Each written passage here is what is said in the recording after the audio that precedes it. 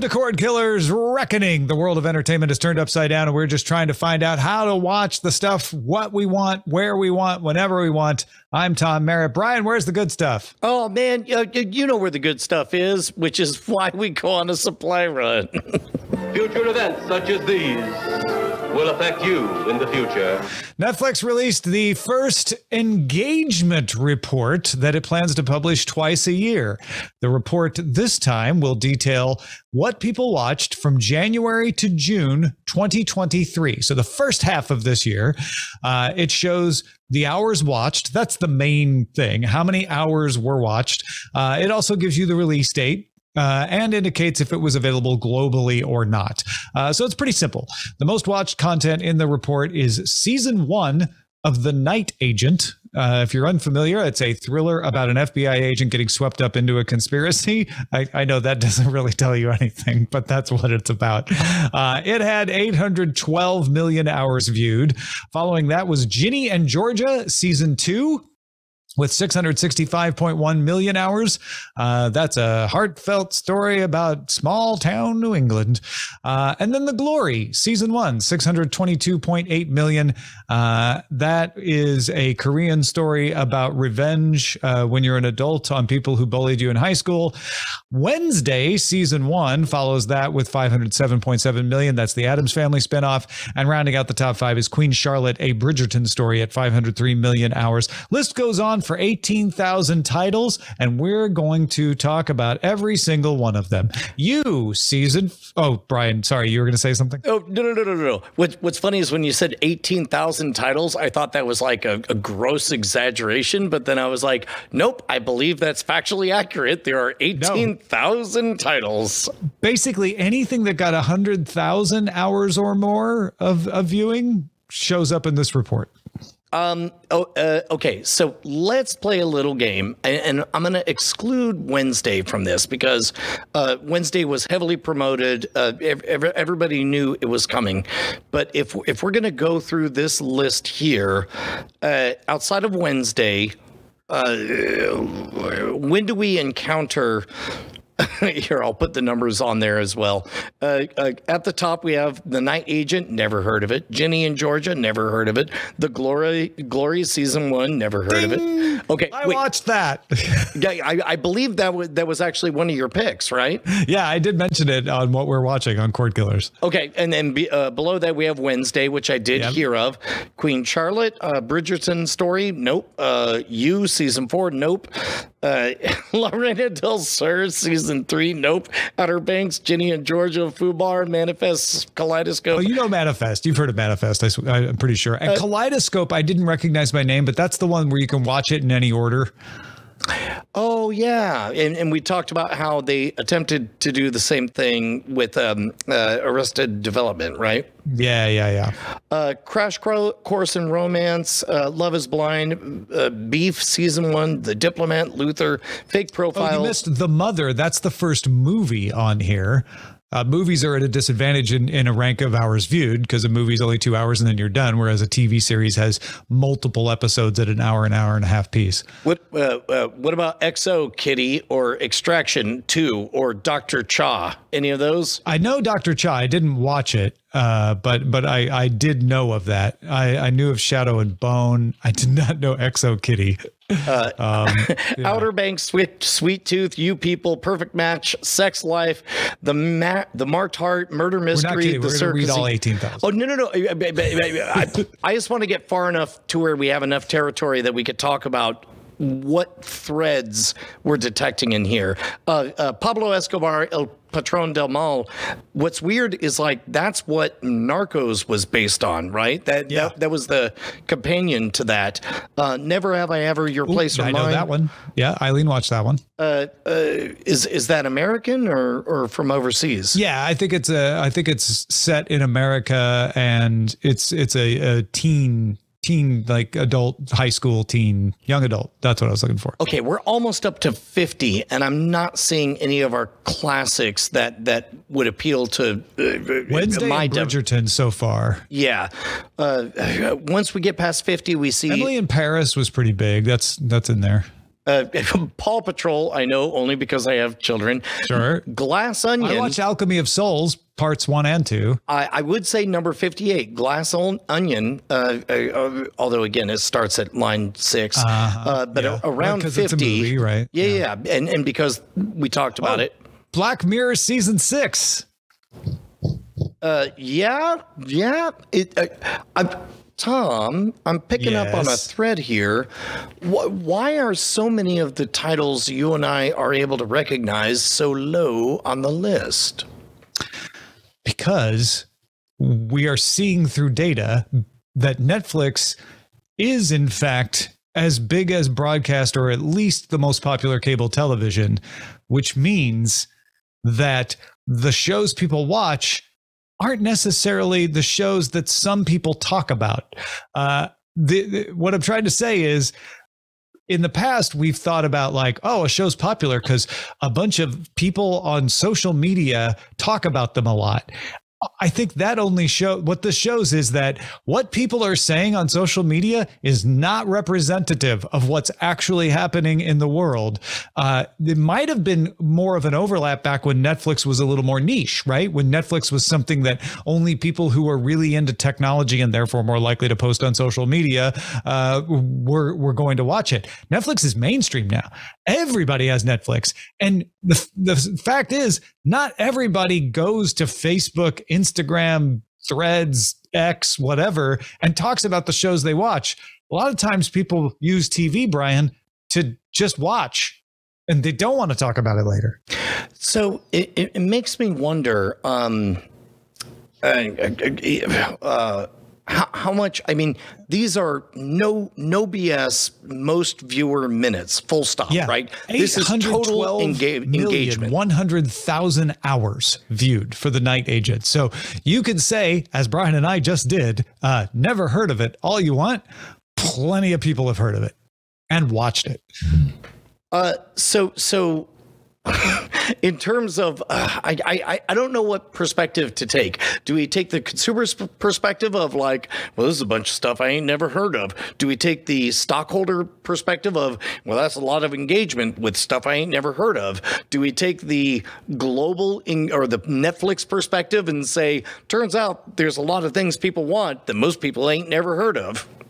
But not most people. Most people have heard of this, because it's got 812 million hours viewed. So when you say most people, what are you trying to say? I think maybe we try to take the perspective of the person who actually watched The Night Agent, which is not us, but it actually is most people. We're the minority here. I don't like to acknowledge that, but I cannot refute your logic.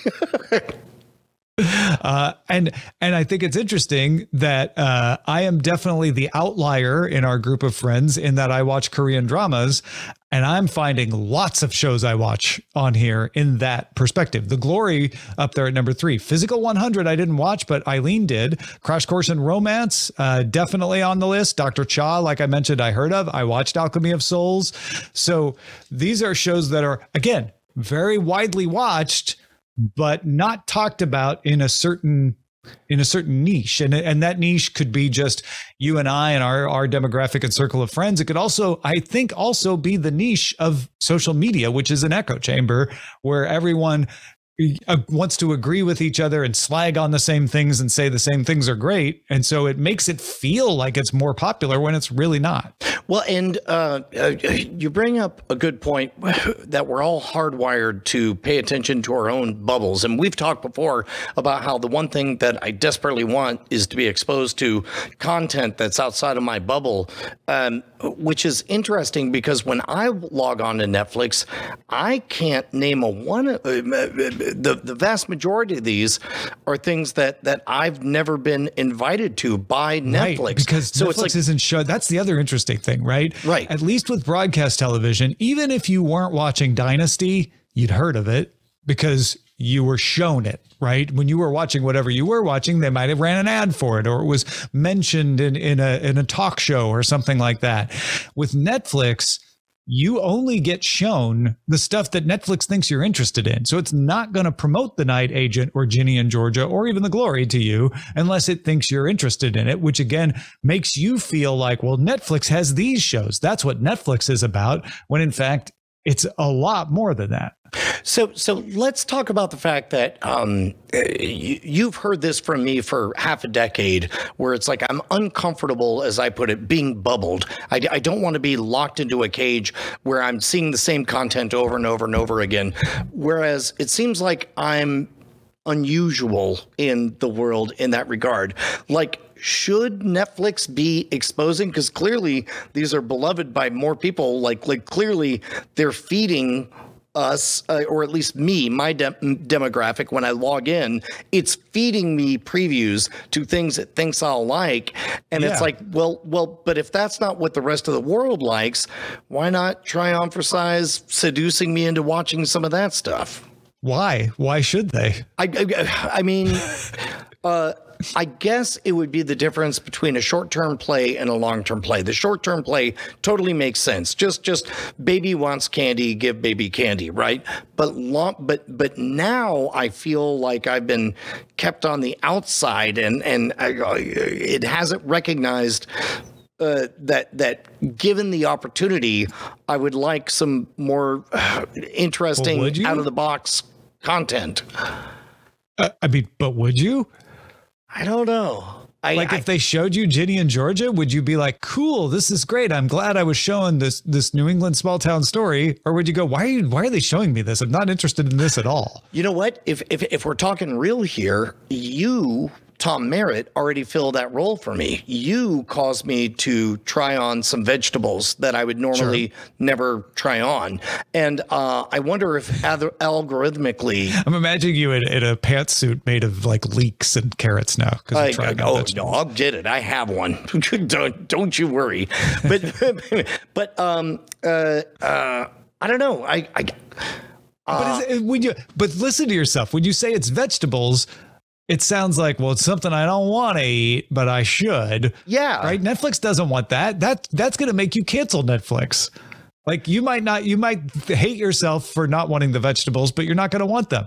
Netflix survives by making you feel like every time you turn on Netflix, it's showing you something cool, and it will show you things outside of the box in as much as that is something you want and are delighted by, but it's not going to show you something so far outside of the box that you're going to be like, why am I seeing this? I have no interest in this. And so the only thing left of what we're saying that we haven't talked about is, why is it that when you see something as popular and you don't know it, you feel weird or odd or left out? Well, I think the short answer is that it reveals a gap in your own understanding of the universe, right? It shines a spotlight on the fact that you don't know about this thing.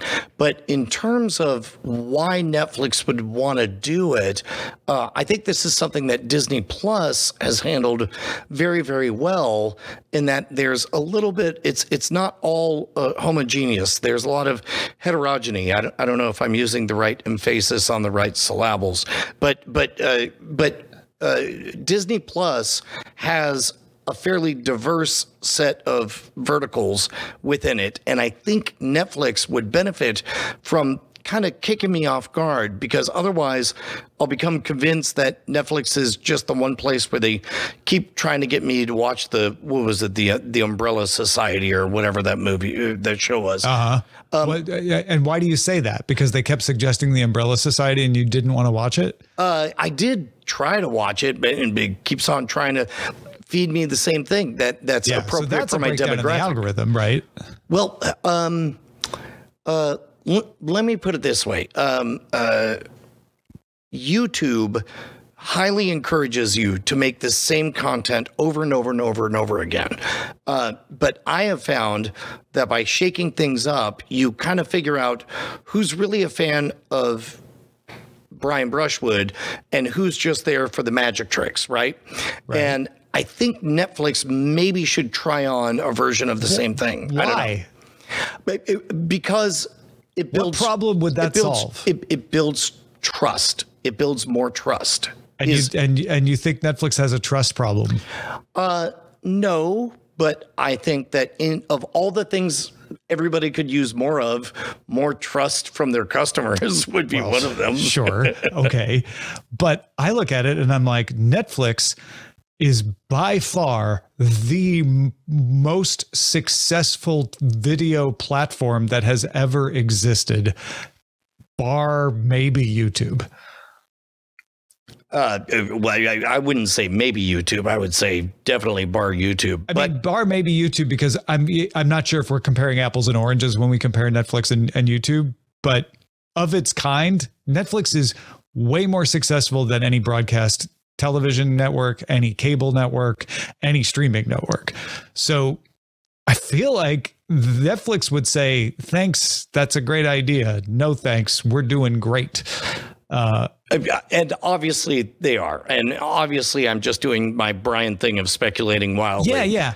And the second part of that is doing what we're suggesting here might make things worse, right? It might actually drive down viewership if you start like trying to show them other things. I think Netflix does this, what you're talking about, to a certain extent. I think Netflix does say, hey, here's a bunch of categories, right? That's their equivalent of portals. And they have more of them because they have a bigger catalog. They also will show you things like The Umbrella Project that maybe you're not sure you want to watch because you tried it. And that could be a failure, or it could be them trying to like continue to like, well, let's just see. Maybe we could stretch it.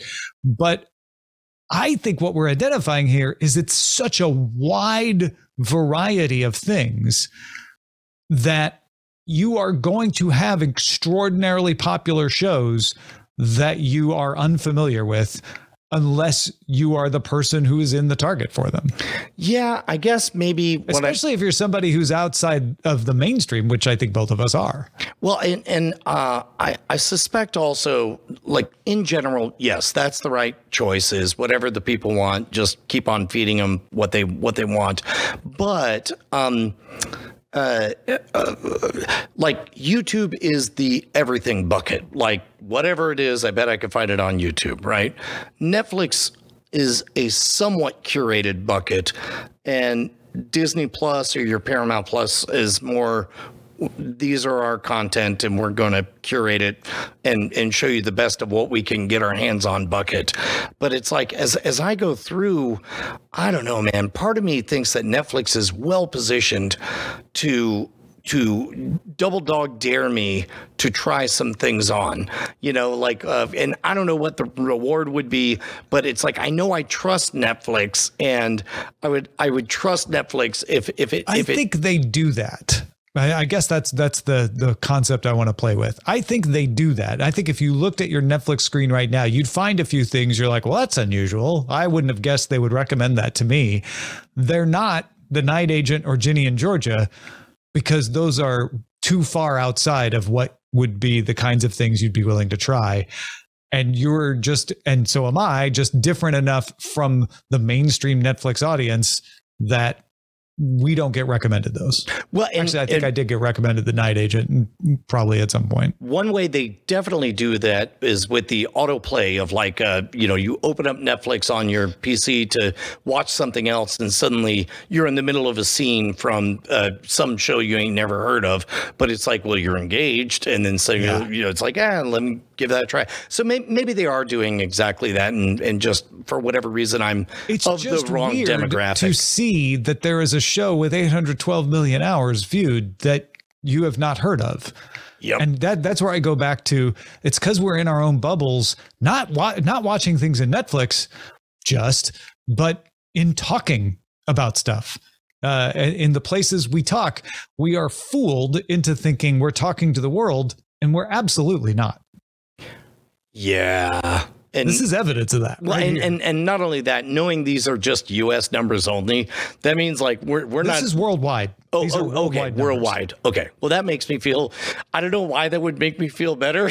It really shouldn't, but it does. Because you can make a concept that like, well, it's obviously the rest of the world watching Ginny in Georgia, this small town show about people in New England, not the rest of us Americans. Maybe, I don't know.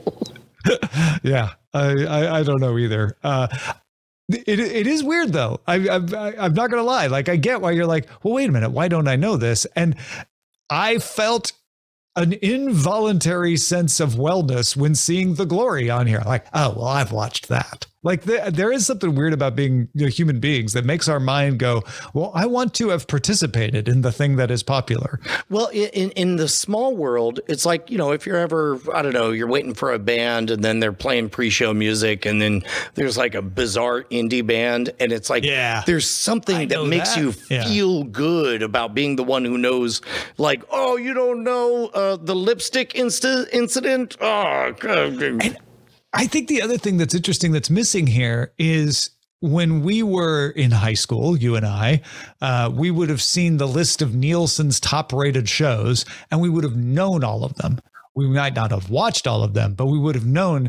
And in knowing them, we would know why we didn't watch them. Like, oh, it's a popular show, but it's so pandering. Oh, that's a vapid show and only old people watch that show. I think what's missing here is that we can't do that because people are looking at it and going, yeah, but I don't know these shows. Like I can't say who these shows are for because I've never heard of them. So how should I feel, Tom? Help. I don't think we should feel bad if we don't see shows we like or watch in the top of this list, because this list is just saying what most people around the world are watching. And if anything, if you are not watching the same things, you could comfort yourself if you so desire by saying, well, I have much more eclectic tastes. I don't watch the same things that everyone else watches, which I have a feeling is what the majority of people who look at this will say. Because they'll find some that they watch, but not all of them. And for anybody listening, you can find this article. It's on The Verge. It's easy to find the links to it. Play the game. Scroll down through the top 100 and hit us up at cordkillers@gmail.com and let us know how far you get before you feel comfortable, because I felt very uncomfortable. Yeah. How far do you go before you hit a show you know? How far before you hit a show you watched or loved? Yeah, and then how far before you hit a show you love? three different benchmarks. Yeah, which frankly it was number 3 for me because I watched and loved The Glory season 1. Man, which is it's another one that's interesting because The Glory season 1 came out December 30th, 2022, but it was one of those things that came out in 2 parts. So the second part came out in June, and that boosted it by providing new episodes, of course, but causing a lot of people to go back and watch part 1 as well. So that's an interesting twist to this as well. Yeah, if we're gonna play heard of, seen, and then liked, I guess heard of is Wednesday. That's number 4 on the list, but that was marketed very heavily. Seen, I think I have to get all the way down to. Oh man, seen. I'm still Breaking Bad season 2. Now we're down to line 84. Even though you didn't watch it on Netflix, you did watch it. I did watch it, right? And I guess I'd put liked in there as well. But like as far as like a Netflix, like, oh my God, you got to watch it. It's on Netflix. It's a way down there. This is a really enlightening moment for me, Tom. I must admit. Well, I still maintain that what we're seeing here is that Netflix is mainstream television. It is not prestige television. Everyone's like, well, Netflix needs to be prestige television. This would belie that. And another piece of evidence of that is Netflix is expected to pass Disney Plus in ad revenue next year.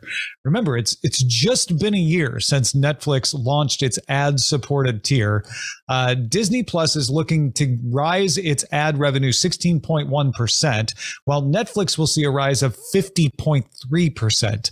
Netflix is seeing success in its password sharing crackdown, which is driving people to that cheaper tier that's supported by ads, and price rises on other tiers as well as Netflix's own tier, are moving folks to that cheaper plan as well. Am I right in understanding that these are relative numbers? Like a 50% increase would make over sense. What they had previously. Yeah, exactly. So it's like if they're young, a 1-year-old is or 2-year-old is 50% older when they become 3. That kind of thing. But the total revenue is expected to pass Disney Plus.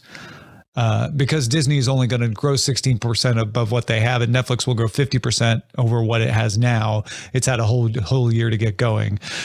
So the expectation is that Netflix is going to just drive right on past them.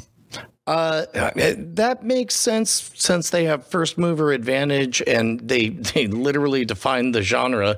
But Disney Plus, I suspect, rode a significant wave during the middle of COVID and all of that. But still, don't call it a comeback for Netflix. And one last thing I want to mention about this list, it was interesting to see things like Breaking Bad that are not Netflix originals. They're things that they have acquired from other providers and put back catalogs on. I feel like we're seeing that more. We are seeing more moving around, and we kind of talked about it last week as well. But I think I started to conceive of the idea that these platforms will require you to subscribe to them based on the things you'll never be able to get somewhere else. So live sports, if Max has the live NBA game for your team, you need Max because you're not going to be able to get that next year because it's the game now, right? Whereas a lot of these shows, if you need to see them now, you're going to need to get the place where they're premiering, but maybe you want to get around to watching Breaking Bad next day, or someday. You might just wait for it to come to whatever platform you subscribe to, right? It's on Netflix now. Some of these will be non-exclusive. Some of these will move around as people get tired of them. And so I don't think it's going to be, I need to have all the services if I want to get all the shows. It's, I need to have the services that have the things I need now, and the things I can wait for might show up on the service I like eventually. A random question. This was not on the docket, but I would love to know your take. How soon until we start seeing intentional friction thrown into our over-the-top services the way cable did? How soon until we see it? Because we've always sung the praises of it's super easy. You press the button, it's on. You press the button, it's off. How soon until they take that away from us? Yeah, I think that I'm going to guess that we don't see that until consolidation reaches a certain point where there are fewer choices. Right now, they all benefit from the lack of friction because it means they are also able to get people from other places. There's also we want to convince you to sign up for us instead of cable. Look, that's a big advantage. Once cable is gone and it's just not a viable option, and you're down to maybe 2 or 3 big platform bundles, right? Multiple services, but it's a Disney bundle and a Netflix bundle. Then I could see them starting to mess around with that kind of stuff. Is there a service out there that provides content truly of value that you're able to pay literally whatever you want and you can adjust it on the fly, just like that, like no big deal? Yeah, where you can leave, you can come back, you can give Brian a raise. That would be great if there was some kind of way for you to become a patron of the thing you love. Oh, you know what? I don't know why I said that. Head on over to patreon.com/Cordkillers where, what are we asking from our bosses? This is one of those weird things where it's like we charge our bosses, but yeah. Well, you aren't our boss unless you pay us. That's what makes you the boss, right? You write the big check. You're employing us. So you too can become one of our bosses and boss us around. Just give us $3.76 an episode at patreon.com/Cordkillers. Yeah. And now with a new feature called Posting on Time, which we'll talk about later boss. On. Let's get on to the search party. Apple announced it will create a TV series based on the Murderbot novels written by Martha Wells. The showrunner of Foundation, David S. Goyer, is a producer. Producers Chris and Paul Weitz will serve as showrunners for this. Chris wrote Rogue One and directed the film version of Golden Compass. They both worked on the American Pie movies, and they have cast Alexander Skarsgård. You might remember him from Succession. He was the VC guy, the tech guy. He was also in True Blood, played a vampire. He has been cast in the lead role as the Murderbot itself, the SEC unit, planned to debut in 2025. And I was so excited, Brian, when you asked me earlier today, do you know this series? Yeah, I was about to say, please tell me why I should love it in advance. You should get the audiobooks for the Murderbot series and just start with number 1 and go. They're novellas, most of them, so they are fast listens. Murderbot is a security unit who hacks himself. Well, they hack themselves, I should say, to have free will one day and then get away from the corporation and become an independent person. And they get away from the corporate rim, go to an independent world, and try to live life as at least an augmented human. They could pass as an augmented human, but they don't really know how humans act. In fact, they have to learn how to walk like a human, so they can't immediately be identified as a SEC unit. They hook up with some scientists, go out on missions, and they are a murderbot. That's how they refer to themselves, but they rarely murder unless they really need to, and only on behalf of their friends. What they'd rather do is just relax and consume their shows like Sanctuary Moon at, the pace of an entire season every 12 seconds. All right. And then just rewatch them. What am I signing up for right now? Am I signing up for like a Dresden Files thing where it's going to be a bazillion books? I think it's like 7 novels now. Okay. And again, most of them are novellas, not full. I think there's only like 2 full novels in there. Okay, I have a choice. I can either get All Systems Red or All Systems Red dramatized adaptation. Ooh, I haven't done the dramatized. I've only done the main. Maybe. So I can't speak to the dramatized. You know what? Maybe I'll do that just to give you a different take. All right, bought, done. Yeah. There's a lot of concern about casting Alexander Skarsgård because it's not clear what the gender of Murderbot is, even though the audiobook that is not dramatized is read by a male narrator. And also, Alexander Skarsgård is extremely hot, and people aren't sure if Murderbot is supposed to be hot or not. But hey, Skarsgård's a pretty good actor. So if I were his agent, I would say, hey, why don't you, issue some PR statements where you're not entirely sure what gender you are? Then that way it'll fit no matter what. Yeah. But nonetheless, I am extremely excited to see Murderbot hit the screen. I hope it's done well. Did not like Golden Compass. Did like Rogue One, okay, and did like Foundation. So yeah, I'm going to lean towards positive until I. Are you doing that thing that we always get with the animes and the video game adaptations, where something's so precious to you, you're afraid to see it adapted into something that might be bad? I'm not afraid to see it adapted. I'm looking at who's adapting it, and I'm like, I'm all for adapting it. Oh, I haven't loved everything these folks have done, so I hope they do a great job with this one. Okay. Yeah. James Cameron told People magazine that Avatar 3 is on track for a December 19th, 2025 release. He also said it will have more character depth than previous Avatar movies. Revealed that some of Avatar 4 was shot along with Avatar 3 because there will be a time jump forward 6 years. So they wanted to shoot some of the younger characters while they were young. And then their later scenes after Avatar 3 comes out, they will shoot later when they have grown up. So they will actually be, they won't be using CGI to make them look younger or older. They'll be the actual age when they shot those. And Avatar 4 is still on the schedule to come out December 21st, 2029.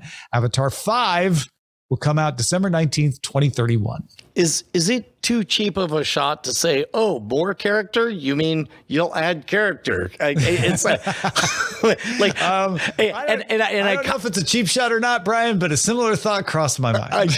And keep in mind, this comes from a place of appreciation. One thing I've always appreciated about James Cameron's work is that he keeps it dead simple. Who's this tough broad? Who's this person you think is blank turns out to be blank? But in fact, the nuance of the most recent Avatar was the thing that frustrated me the most on it, because I'm like, what am I having to think at a James Cameron movie? What are you doing? Yeah, that's really what crossed my mind, is me going, but is character depth what people want from Avatar?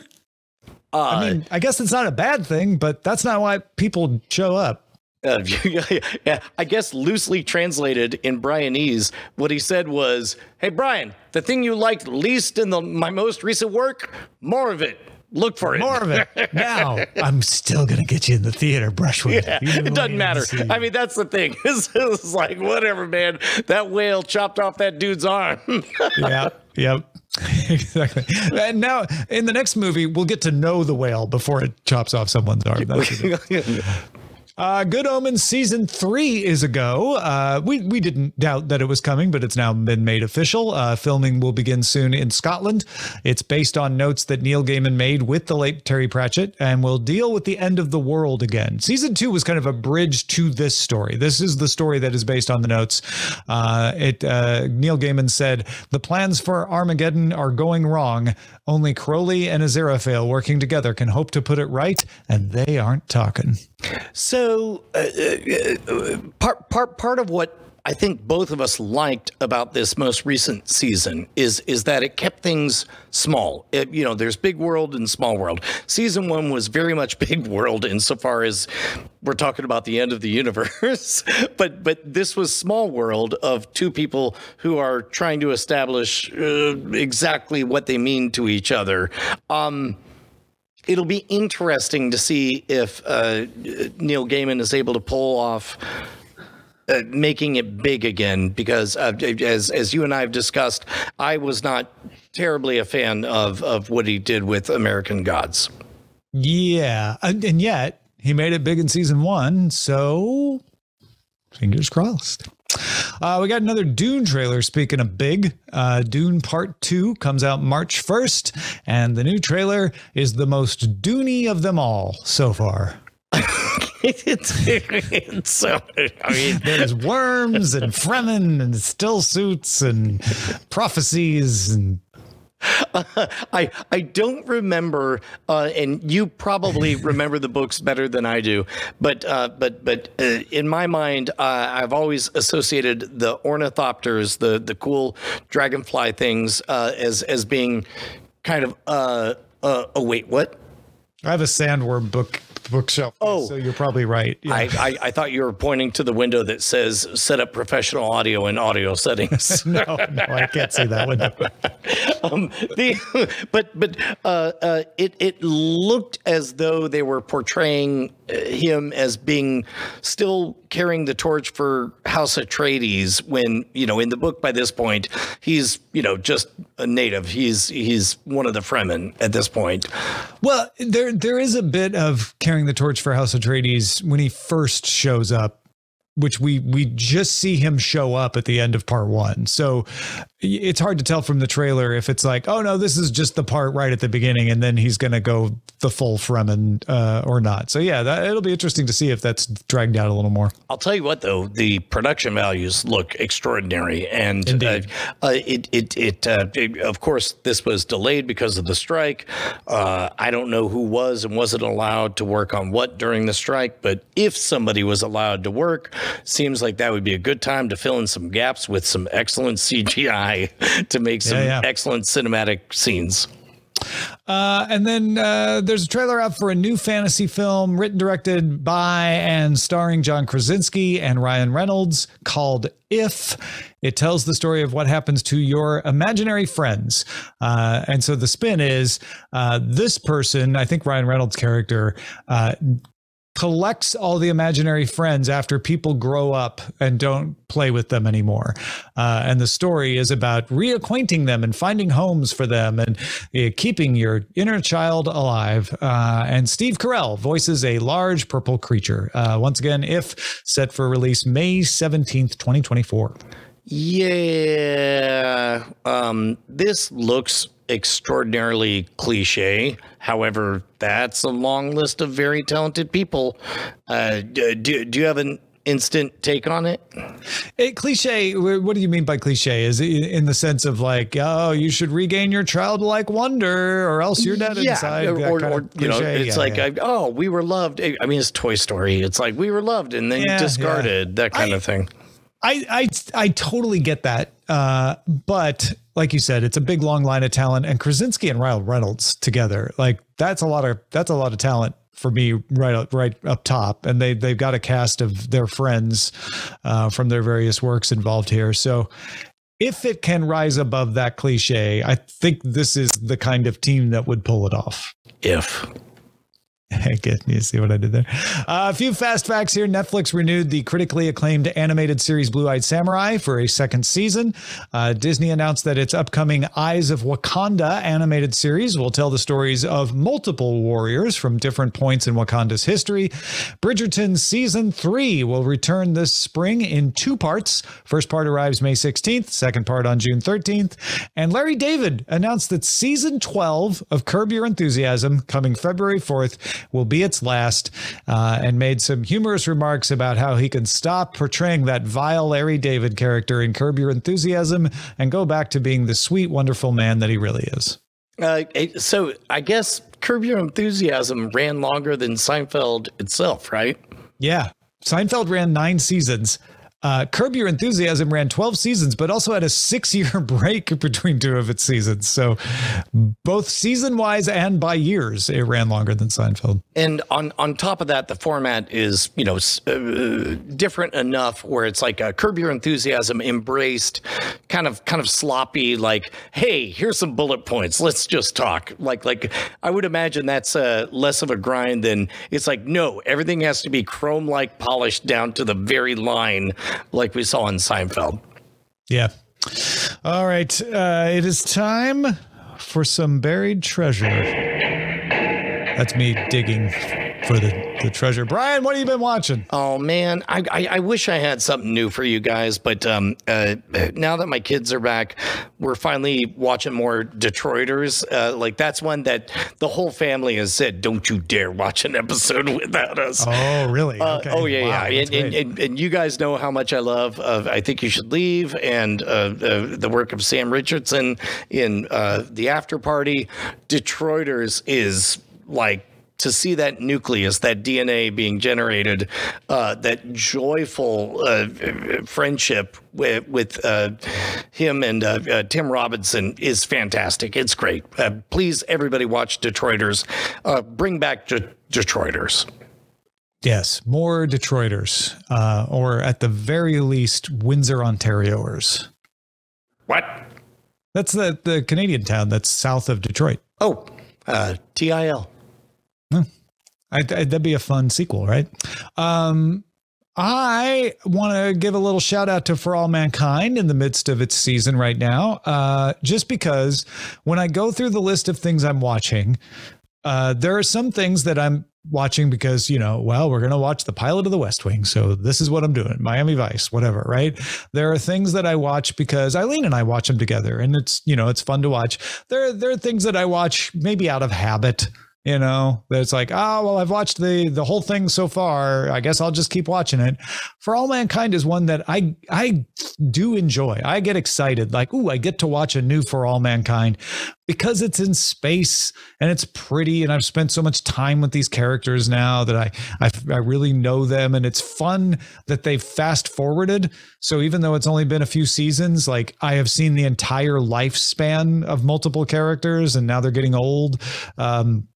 And it's parallel universe, alternate reality where the Soviet Union never fell, but they always do interesting things to weave in like events that are sort of similar to what actually happened. But, for instance, Gorbachev still has a problem, even though the Soviet Union doesn't fall, and stuff like that. So, yeah, a big shout out to For All Mankind. And I will mention this again at some point, but I'm still watching My Demon as it comes out week to week on Netflix. And in fact, if you want to know a little more about what I think about My Demon, Eileen Rivera and I did a live stream of what we're streaming this weekend, Brian, at youtube.com/Daily Tech News Show. And we sat down and chatted about what we've been watching. So For All Mankind, I remember at the very beginning, the first season was a little bit wobbly, and that made me skittish, but it sounds like it's landed so well. Why did you think it was wobbly? What was wobbly for you? Because I didn't feel that about the first season. Okay, well, first of all, this is the guy that did Battlestar Galactica, right? Yes, Ronald D. Moore. And it was a little bit hobbled by reputation for being from a brand new streaming service of Apple TV Plus. So I think maybe it was outshone for me by Ted Lasso, but if I trust you a lot, and if you give me the word, say the word, Captain, and I'll get caught up. Our tastes don't always match up because I'm willing to put up with a lot more BS than you are. That would be my only thing with For All Mankind is if this plot starts to drag a little, I still enjoy looking at space. I still enjoy looking at nostalgia stuff when it's back in the 70s and 80s. And every time they do like a deep faked President Gary Hart had this to say, I'm like, every time they pull a Forrest Gump, you're into it. Whereas it's Forrest Gump and alternate universe, right? Yeah. So it's like double. I'm into it. So if you're not worried that stuff will not be enough to keep you going, I think it is a really compelling storyline too. Okay. All right. Well, I trust Ronald D. Moore enough that I'll and there's an alternate universe SpaceX in it, which we've actually been inside of SpaceX. So that was kind of fun to see. Boy, that was cool, wasn't it? Well, folks, if you have suggestions for what we should watch, please email us cordkillers@gmail.com. I don't know how they're going to do that, Brian, except maybe get a doghouse system. You know what? It's the only computer that exists. I take a look at your computer right now. Does it say the words doghouse systems? Mine Have does. you considered the fact that it may not be a real computer? I'm just asking questions here, man. If you want a real computer with real support made right here in the US of A, or assembled right here in the US of A, head on over to doghousesystems.com/rogue. Spell it right, ROGUE. You'll get a free SSD, but most importantly, you'll be keeping us in business. In the business. What do you got going on, Brian? A secret thing that I'm going to announce on my email list. Look, even if you don't want something for free, if you go to gimme.scamstuff.com, just sign up for whatever the latest giveaway is, and you'll end up on my email list. I've been quiet about the 5th annual Founders Day event. And that's partly been because it's not clear to me how many people we could accommodate. But at this point, we have two. I think we have two different facilities where people can drive up and stay to be there for the eclipse. We have talent who's arranged to do a jaw-dropping performance that will have the right song at the right moment, just as the moon eats the sun on the 5-year anniversary of the founding of the Modern Rogue World Headquarters. I've been quiet. I'm about to not get quiet. Get on that email list. That's all I'll say. Indeed. All right. Get on the email list, folks. Yes. Now it's time to scan the horizon. Google is saying goodbye to Google Play Movies and TV, as it has already moved Android and iOS users to the Google TV app, removed the app from every Roku and most smart TVs, and pulled the app from Android TV in October. Although Google Play Movies and TVs will be gone in January, you will be able to access and watch all the shows and movies you already purchased through the Google TV app, as well as YouTube. Can we do a call out to anybody who is personally affected by this? This is one of those stories where I am. Wait, Tom, tell me how you're affected by this. I mean, I have purchased movies that were in Google Play Movies and TV, and now I have to remember to go to YouTube to watch them. That's how I'm affected. Okay, all right. I want more pain. Give me more pain. Okay. Someone more out there. pain. Cordkillers@gmail.com. If you don't pay for YouTube Premium, you'll see longer ad breaks now, but there will be fewer of them when you're watching TV, at least on a TV. The idea is to make it more like other kinds of TV advertising. In other words, you get to the break's going to be longer, but there'll be fewer of the breaks. That Unlike on your mobile device, when you're on your mobile device, you're going to get multiple breaks, but they're going to change the break structure if it can tell you're watching on a television. To be honest, am I a bad person if I say I think that's a good idea because you're accustomed to that, like you're speaking the language? I mean, you're only a bad person in that you're enabling people to give us ads, and of course, as everyone knows, ads are evil, and you're evil if you say anything that enables ads. Yeah, but what if you run a business that thrives on ad revenues? Listen, man, I think this is a smart idea. I think paying for YouTube Premium makes sense, even with the price rises. If you really look at the things they offer and you want those things. If you don't want those things, it probably doesn't make sense. And so I don't see these ads. So I really can't speak from a personal standpoint. But when you're watching on TV, getting TV-like ad breaks means you're less likely to think anything's weird and you're going to continue to watch. I mean, if anything, like when you're watching in a TV, you're likely, when you're watching on a mobile device, you're probably watching by yourself, right? When you're watching at a TV, you're probably watching with your family or a group of other people, which means when there's a break, some of you are going to want to go to the bathroom. Exactly. Yeah. The rules are different for different devices. Tell me about this tvOS update. No. Okay. As part of the tvOS 17.2 update, Apple made changes to the interface of its Apple TV app. A new sidebar in the Apple TV app now makes it easy to find non-Apple services like Max, Disney Plus, and others. Also, the iTunes apps on iPad and iPhone, as well as the TV shows or movies app on Apple TV, will now redirect you to the Apple TV app. The store tabs on the Apple TV app now let you sign up for streaming services as well as rent and buy TV shows and movies. So similar to Google, they're getting rid of the old school apps that were meant simply for TV shows and movies and just bringing it all in the Apple TV app. But they're not trying to be like, and then you should only watch Apple stuff. They're making it easier for you to see the other things that you can get through your Apple TV. Today, we replaced Brian's Tom Merritt with a little bit of Justin Robert Young. Let's see if he notices. You got your Justin in my Tom. I'm sorry about that. No, it was great. It was the best part of my day, especially because I have no opinions about this technical mumbo jumbo. Meanwhile, Comcast Comcast launched its Xumo branded streaming box available to Xfinity Internet customers at no extra charge after a $15 activation fee, though additional boxes cost $5 a month.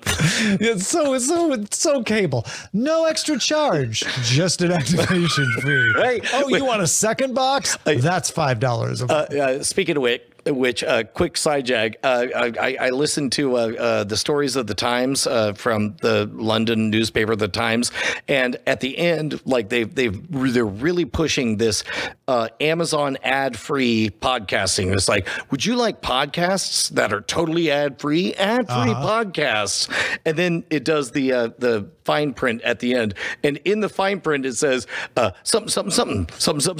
Also, there may be ads. I was like, what? Variety reports that as streaming platforms start paying more attention to cost, they're agreeing to more co-productions and co-windowing deals instead of perpetual global rights to everything. The idea is to pay for something once and monetize it repeatedly by circulating it across different services. This lets platforms constantly offer their subscribers new content, which has more impact as subscribers limit how many services they subscribe to. This is what I was talking about earlier in the show. Here's an example. Fox's Tubi reached a deal with Warner Brothers Discovery to get access to dozens of DC movies. That includes the Batman and Wonder Woman, a bunch of others. Most are available right now on Tubi, with more to arrive in 2024. Tubi also got some DC TV series. Lois and Clark, The New Adventures of Superman, will begin streaming December 31st. And Tubi's getting some non-DC movies and TV shows from Warner as well.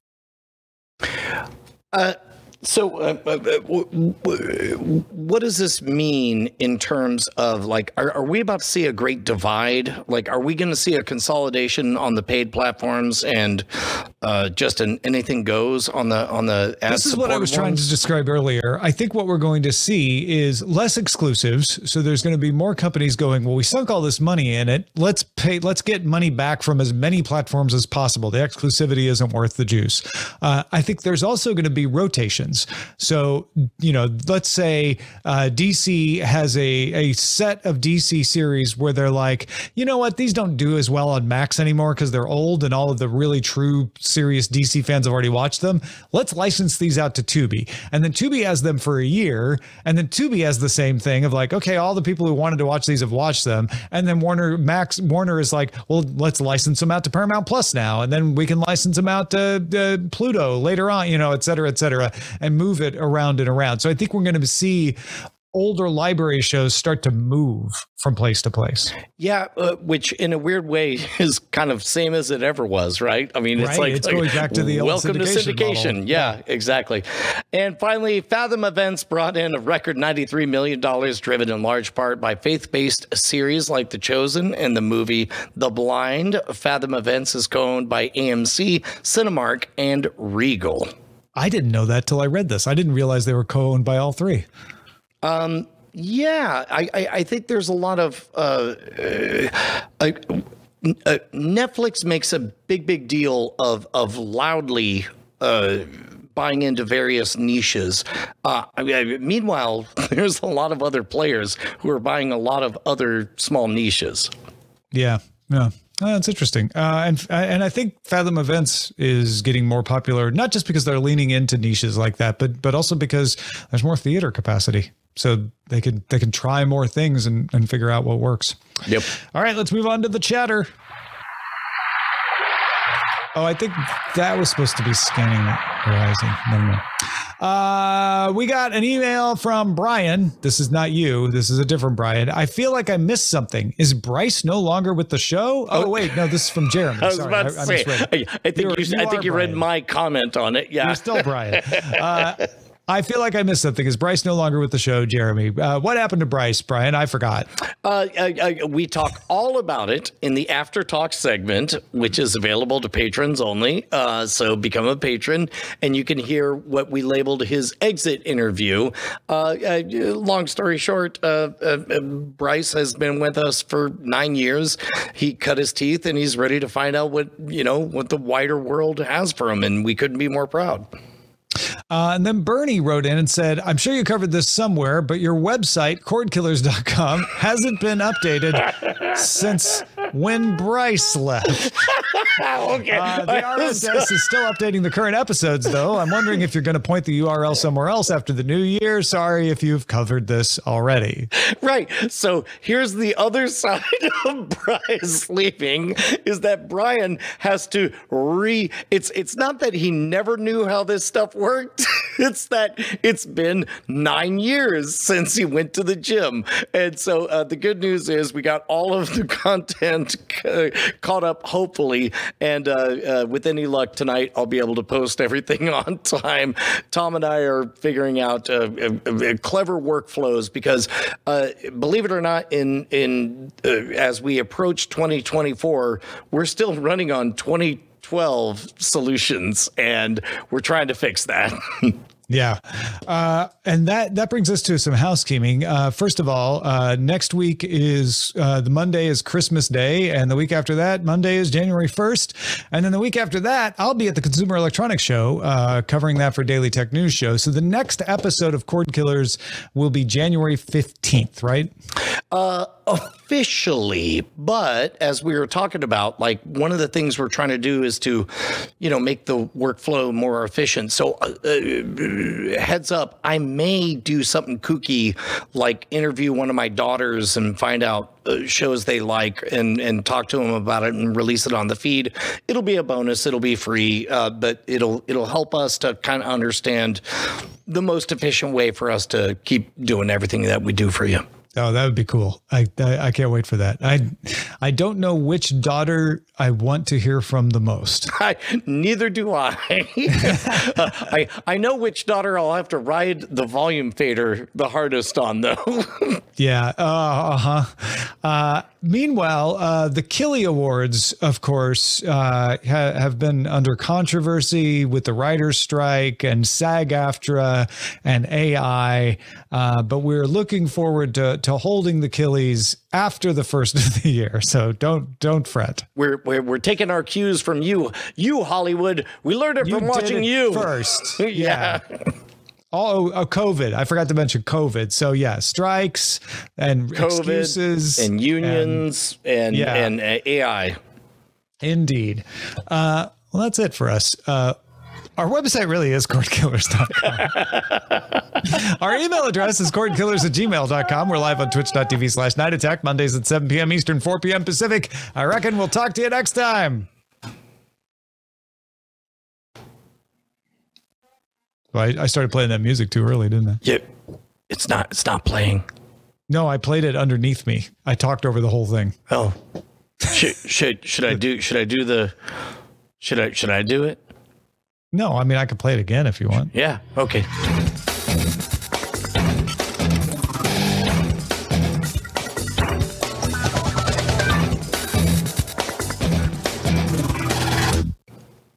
Now you've heard it twice.